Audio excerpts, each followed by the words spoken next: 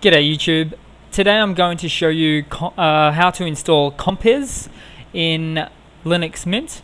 Now it's really easy to do, and compiz is great for desktop user environment effects, really splashy effects, things like that.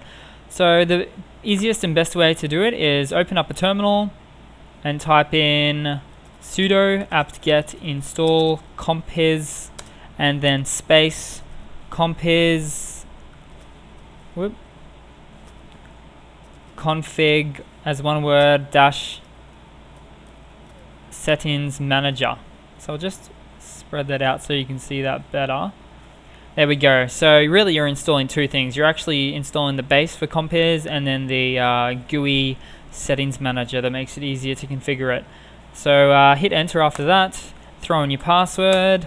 I believe mine is already installed. No, I've switched around, that's okay. No, that's it. Okay, great. And from that point, just follow the prompts, install, and just wait for it to go.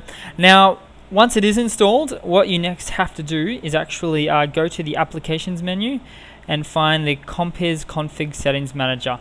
Now that's usually somewhere in system tools or something.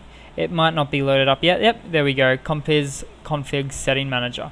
So that's pretty much it, guys. That's how you install great, cool, flashy effects. Now I might do another video on actually playing around with the settings, but they're actually pretty fun to get into. You can do the famous cube effect, water splash motions, pretty much anything you want, wobbly windows, you know, there's just a big list of them.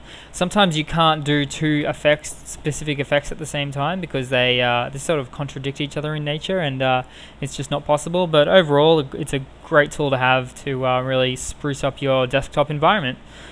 Alright, cheers guys, hope that's been of some help to you. Ciao.